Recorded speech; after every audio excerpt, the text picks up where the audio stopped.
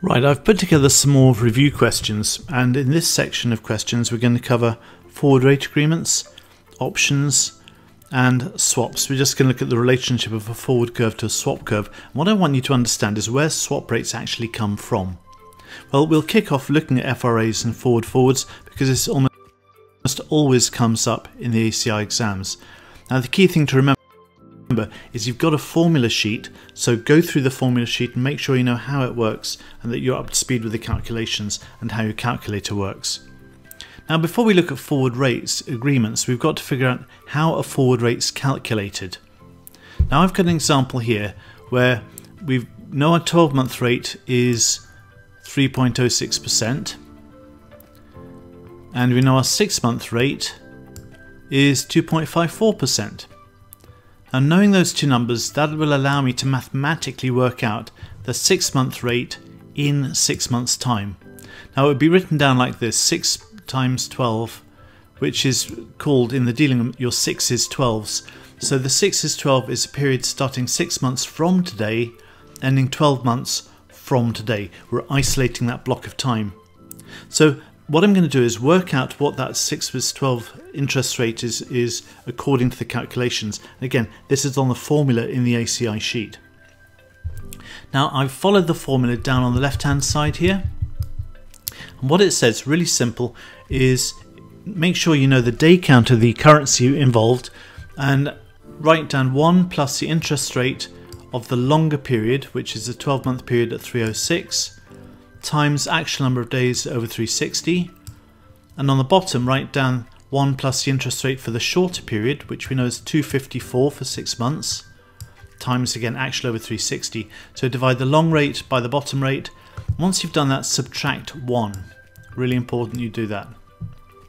What we're then going to do is multiply it by 360, gross it up to a full year, 360-day year, and divide it by 183. Well, where does the 183 come from? Well, the first half of the year apparently has 182 days, so the second 6-month period must have, assuming it's not a leap year, 183 days. Now we get this number here, 3.53%. What it means is it doesn't matter what you do with your money, whether you hold it for a full year at 3.06% or have it in the bank for 6 months at 254 and for another 6 months at 353. Both routes will give you the same cash at the end of the year. It's what they call an arbitrage-free number. Doesn't matter what you do with your money. So that's mathematically how we would calculate a forward rate. Now you might see that number and say, I think it's too high or I think it's too low. Fine, but mathematically that's what it has to be. And if you do think it's too high or too low, do something about it. Do an interest rate future, do an FRA, whatever you want. So at the bottom here I've got the formula as you'll see it on the ACI sheet. You can take that into the exam with you, and what I want you to do to just see if you've got the concept here is I've written down the questions. On the left hand side I've got a question involving Arab dirhams, so dirhams with EBOR is actual 360 day count, and on the right I've got Aussie dollars, domestic Aussie dollars using actual 365 day count. Now remember, if I look at it like this, use the formula at the bottom of the page. Remember, the long interest rate goes on the top, the short interest rate goes on the bottom. You've got the number of days in each period, you've got the day count. So what I want you to do is work out the 6's 9's, which would be the 3-month period starting 6 months from today, ending 9 months from today. And on the right hand side with the Aussie dollar example, work out the 3's 9's. And you can work out the number of days between these periods because on the first one it's simply the difference between 271 days and 182 days, and likewise on the Aussie dollars the difference between 272 days and 91 days. So you've got all the information to work it out. I promise you one of these questions is highly likely to come up, so make sure this formula is second nature to you. Okay, what you could do now is put me on pause. I'm about to show you what the answers are. So for the first one we've got 271. So as you saw, we had the long interest rate on the top end, 258, and the shorter maturity interest rate on the bottom, 250, and we get 271. And for the Aussie dollar, we get 384. Now, look at the Aussie dollars. Does the number look right? Well, if the 3-month rate is 350 and the 9-month rate is 375, intuitively you should feel in a positive yield curve the forward rate is going to be higher than the spot rate. So 384 feels like it's the correct sort of number we're looking for. So again, use your common sense. If you got 1%, couldn't be. If you got 5%, highly unlikely. So 384 feels like the right number. Always do a reality check. Also on the formula sheet is the buyout for, or the net settlement for a forward rate agreement or a FRA. So again, use the formula. Let's put it into practice. You bought a 10 million euro 3/6 FRA at 1.5%. Okay, let's stop there. If you've bought an FRA, what are you going to do? Why would you do that? If you're a borrower and you're worried about interest rates going up, you buy an FRA. So a borrower buys, and if interest rates settle at a higher rate, you're compensated. If you're a saver, you're worried about interest rates going down, so a saver sells an FRA. So if interest rates go down, you're compensated. Now here you've bought a 3/6 FRA at 150, so if at settlement interest rates are higher than 150, you're going to be compensated. What happens? Yep, sure enough, rates do settle higher than 150, so you know you're going to be compensated the difference between 177 and 150. For how long? Well, for the 90-day period that is involved in this 3/6 FRA. So if you know you're going to be compensated, look at the answers. You know it can't be answer C, you know it can't be answer D, because there you're paying out. You know it's got to be A or B. So let's just take a look. What's the answer? The answer is A, but why do we get to that number? Using the formula on the FRA settlement amount, the number we're going to get is going to be the notional principal, 10 million euros, times the settlement rate and the FRA rate, so the difference between 177 and 150, times 90 over 360, and this is the important bit, discounted back to a present value. So let's put numbers on this. So here we've got 10 million euros times 0.27, the difference between the FRA rate 150 and where it's settled, times 90 over 360. So the top line works out to 6,750 euros. Now what the bank will say is, look, we know how much money we're going to pay you in 90 days time. Why wait 90 days? Let's just give you the money now. Oh, and by the way, 6,750 euros in 90 days time is not the same as 6,750 euros today. So we need to discount it from a future value in 90 days time back to today to a present value. How do you do that? You divide it by 1 plus the interest rate for this period, which we know is 1.77%. We're just discounting it back over 90 days, over 360 because it's euros. So this bottom line here, if you like, acts as your discounting function. Now this is where you need to know how your calculator works, how to store these numbers in the memory using STO or store button, and then recalling them to divide one line by the other. Anyhow, the net result, 6,720 euros, is your compensation. Does the number look right? Yeah, it feels right. Where do we apply FRAs? Again, this is where you might want to have a pen and pencil and paper just to draw out what's going on. It says if a client has a 6-month dollar asset and a 3-month dollar liability, how could he hedge his balance sheet exposure in the FRA market? Okay, remember, an asset for a bank is a loan. So when banks make loans, that's an asset, it's going to generate income. So what the bank or the client has done here is it's put in on the books a 6-month loan. Now let's say it's put a 6-month loan on which pays a return of 5%. It's funded it for the first 3 months. In other words, it's got money for the first 3 months to cover the loan, and it's put on a 3-month deposit.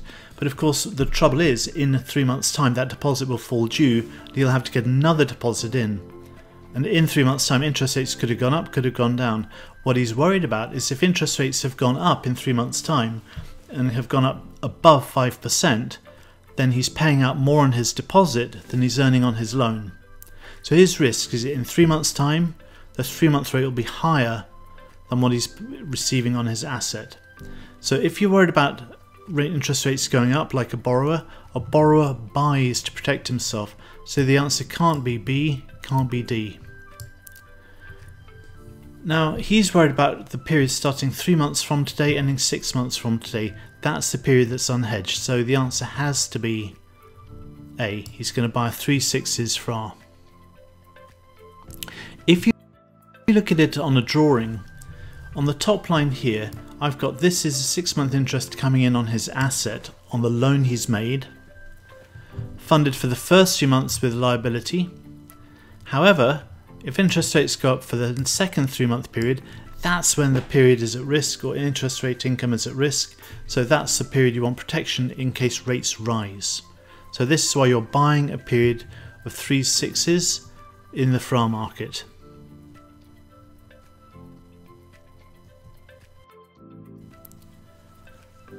You saw how I drew out the lines for the deposits and the liabilities and the assets and the loans. Think of it in these terms. A bank borrowing dollars for 12 months and lending them for 6 months creates what? Well, if you're borrowing dollars for 12 months, you put on a 12-month dollar deposit. You've lent them for 6 months, so you have a home for the money for the first 6 months, but you don't know what you're going to do with the money for the next 6 months. So your deposit is a longer maturity than the loan you've created. So net, you've got a forward deposit. Let's put that onto a drawing. So on the top line, this is our liability, our deposit that we've got on the books for 12 months. We know where we're going to lend out the money for the first 6 months, but for the next 6 months we don't know what we're going to do with the money. And the risk we run is that if interest rates go down in 6 months' time, we're not going to make as much money on our loan that we're extending through our balance sheet as we're paying out on the deposit we took.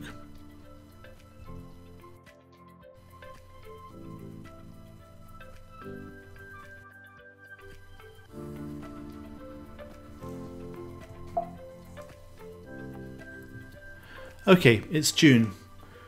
You're over borrowed from October to January on your deposit book. How would you hedge using FRAs?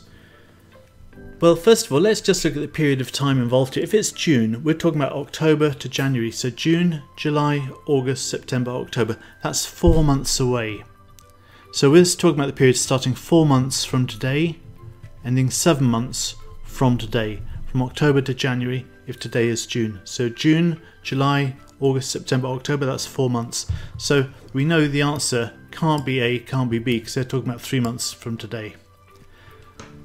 Now, if you're over borrowed, what you've done is you've borrowed more money than you need. So you better hope that in 4 months' time, interest rates have moved your way. If you borrowed too much money, you better hope interest rates have gone up. If they don't, you've got a problem. If interest rates go down, you're going to lose money. So what we're going to do is we're going to sell a 4s, 7s FRA. So if interest rates go down, the FRA will compensate us and make up for the fact we're not earning so much money on the deposit we've taken. So this is what I've drawn here. So it says we're here in June, that's T0.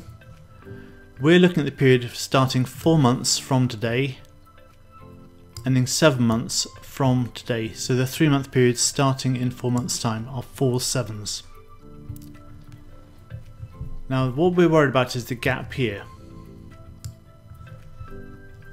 So what we're concerned is that if interest rates go down, we're not going to earn enough money to cover what we're paying out on the deposit that we took because we overstretched our balance sheet. Okay, changing tack now from interest rates, let's just have a quick look at an FX swap. We're going to look at an FX swap which is anti-spot. If you remember, anti is the Latin for before, so this is for a maturity before spot. And so if you remember, before spot, what do we do with the points? Change sides, change signs. Now the numbers here look pretty intimidating at first. Don't worry about the numbers. We've got spot euro NOK, or euro against Norwegian, where it says here for €1 you get so many Norwegian kroner. We've got the swap points for overnight, Tom next and spot next. Now it says here, at what rate can you sell euros against Norwegian kroner for value tomorrow? Well, first of all, you can put me on pause, work it out yourself. But let me take you through the answer here. You can see that if we're going to be selling euros for value tomorrow, these are the rates that you are quoted. So if you're quoted these points, you're the swap taker, you're the price taker, not the price maker. So if you want to sell euros, the other bank says, okay, I will bid the euros off you. On the left hand side, I will bid the euros off you, and for every euro I bid off you, I will give you 7.525 krona. So really important to read that. You are the price taker because you are quoted, not you're doing the quoting, you are quoted the rates. So you'll deal at the other bank's left hand side, their bid side, where they bid a euro off you, and for every euro they bid off you, they will give you 7.525 krona. Now we're talking about for value tomorrow, so we're going to look at the Tom next points here. Now because it's before spot or anti-spot, what are we going to do with these points? Swap sides and swap signs. So 312 to 322 now goes to 322, 312. We're going from a high number on the left, 322, to a low number on the right. So what are we going to do with the points? We're going to subtract them. So on the left hand side, from 7.525 spot, I'm going to subtract 3.22 Norwegian krona points. So this is the number of Norwegian krona I'm going to get for value tomorrow. So for every euro the other bank bids off me, they'll give me 7.524678. So remember, anti-spot, swap sides, swap signs.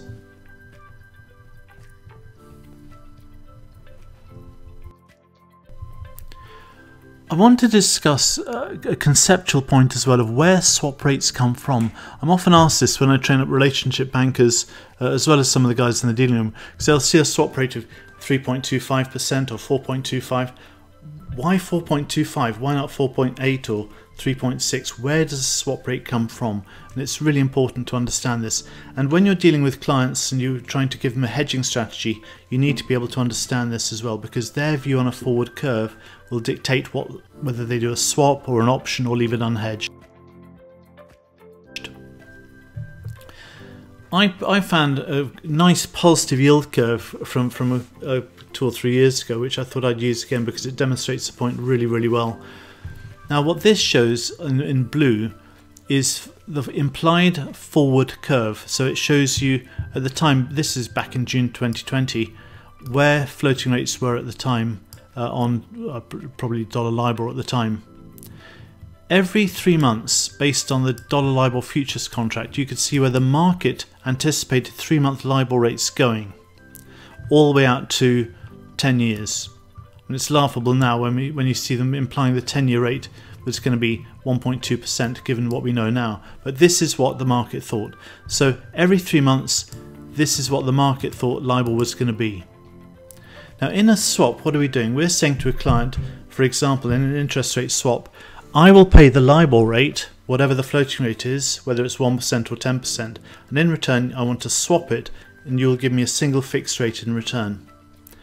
Where's that fixed rate going to be? The golden rule of derivatives is a present value of what I pay you should equal the present value of what you pay me. So basically the bank at the time would look at where it thought floating rates were going to go to, and in return it would ask for a single fixed rate, which as you can see is pretty much the average of where it expects floating rates to go. So at the end of 10 years, whether you paid floating or fixed should make no difference. Sometimes the fixed rate or the swap rate is higher than the floating rate, sometimes it's lower. It's the weighted average. So as far as we're concerned, what we would do with the client is this. Here's your client with a floating rate loan. We say whatever that floating interest rate is, we've got you covered, and in return you pay us a fixed rate. Now again, present value is the key to everything we do in the swap markets. This goes to whether you're valuing up bonds or swaps, it's really important. Now looking at the forward curve, I can see what the market thinks floating rates are going to be over the next 5, 7, 10 years, whatever maturity you're looking at. What we do is we discount these floating cash flows back to a present value. We can see a lump up front, if you like, of all the floating rate payments we think we're going to make over the next, say, 10 years. What I want the client to do in return is to pay me a single fixed rate. And I need to set that fixed rate at such a level such that the present value of the fixed rate that I'm being paid equals the present value of the floating rate that I think I will be paying out in return. So the PV in should equal the PV out. How do I make my money? I just adjust the swap rate so that I receive a little bit more, so that the present value of what I receive is bigger than the present value of what I pay. Now, a question I had when I started in the dealing room was, look, this is all very well, but what if the floating rate doesn't end up being where you thought it would be? Basically what we've seen over the past 2 or 3 years. It doesn't matter, because on the day we do the swap, we'll hedge the floating rates using financial futures. So if in 3 years' time interest rates have gone up to 15%, don't worry, I'll pay 15% out to the client, but don't worry about me. I'm receiving 15% on my hedge because I've locked it in with a future or a FRA or some other instrument. So present value of what I receive should equal the present value of what I pay. So this is where swap rates come from. They're the weighted average of where we think floating rates are going to go. So if I look at a SOFR curve for dollars or a Euribor curve for euros, I can see roughly what the mid rate should be, the middle, the average rate should be weighted for time. So have a look at this. The blue line represents what the market thinks floating rates are going to do, and based on that we've got the red line, which is the swap rate, which is the weighted average of the blue line. What if your view is different? What if you believe interest rates will go up according to the green line? So rates will go up but not as fast as the blue floating rates. Well, what you're saying is, I think the yield curve is too steep. I don't think interest rates will go up that high. So if I think the blue line is too high, I'm saying the swap rate is also too high. So why pay fixed if you're paying a higher fixed rate than you think you should be paying? Stay floating and maybe do a cap or some other interest instrument which will protect you, but which allows you to take advantage of rates staying low. But you wouldn't want to swap if this is your view. So what I would do is I'd sit down with the client, show them the forward curve, give them a pen and say, what do you think rates are going to do? Typically I'd say, this is what we think the rates are going to do, but what do you think is going to happen? Okay, let's just finish up with a couple of option points. And again, remember, this is all about terminology. What does it mean if you have a position where you're short a dollar put and a yen call? Okay, first of all, if you're short, you've sold an option. You've earned premium by selling an option by giving somebody else the right to choose whether they exercise the option. So if you've gone short and given somebody else the right to choose, it can't be answer A or can't be answer B. You have given the counterparty the right, but not the obligation to exercise the option. Now, when we talk about a dollar put, what have you done? You have given somebody else the right to sell you or put dollars to you, and in return for that, they're going to get yen. So a dollar put, yen call mean the same thing. They're handing over dollars with one side, receiving yen with the others. So you have given your counterparty the right but not the obligation to put yen or sell yen to you, and in return, if they're selling yen, they must be, selling dollars, they must be getting a currency in return, which in this case is yen. So just to be very clear, you've gone short, you have given somebody else the right to exercise the option. You have given them the right to put dollars or sell dollars to you, and if they're selling dollars to you, they must be getting something in return, which in this case is yen.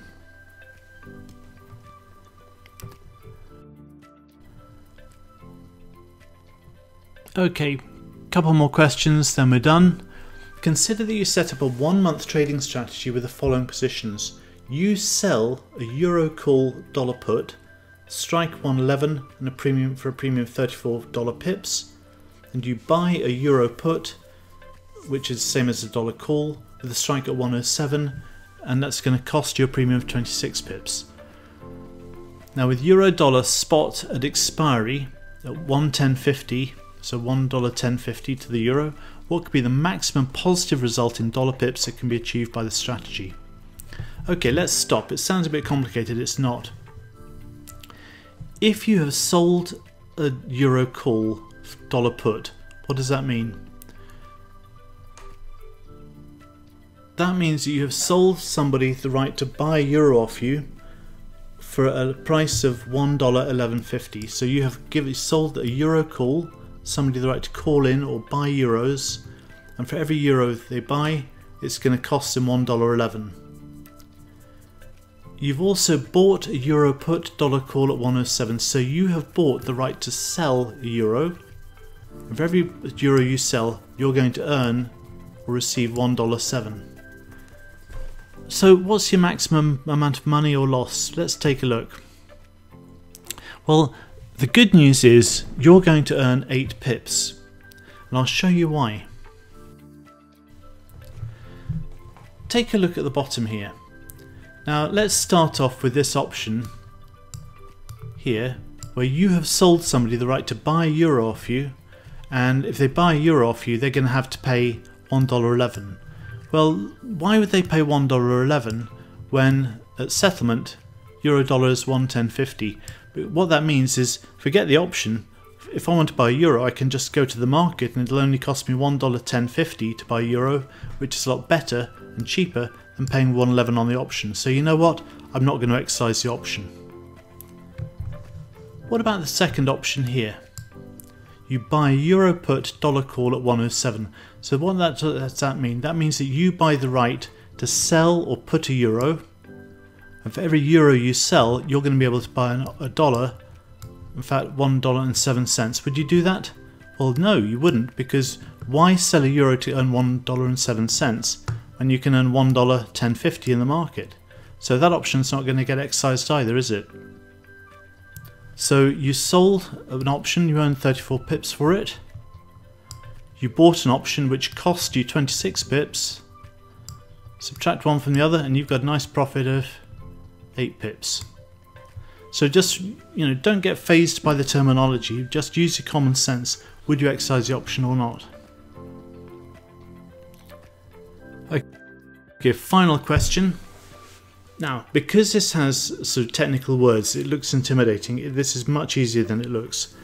How would you delta hedge a deeply in the money short put option? So what have you done? If it's in the money, it's going to be very sensitive to movements in rates, and you've gone short a put option. So you have gone short, you have sold somebody the right to sell a good to you at a particular price. You have gone short, you've sold an option. The option you sold is a put option, so if prices go down, they're probably going to exercise their option and sell whatever commodity is to you. So if prices go down, that's not good for you, so you need to do something which will reward you if prices go down. So what are you going to do?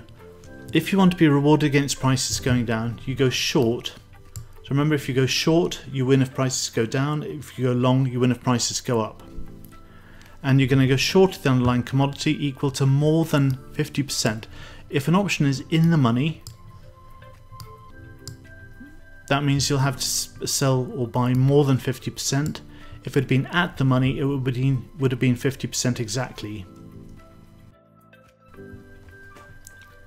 So just to be very clear, you've hedged an in the money option, so you've gone more than 50%. You've gone short a put. You have sold somebody the right, sold somebody the right to sell you goods. So if prices go down, they will exercise that option. That's not good for you, so you want to be rewarded if prices go down.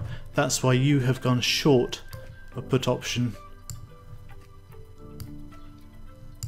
yourself.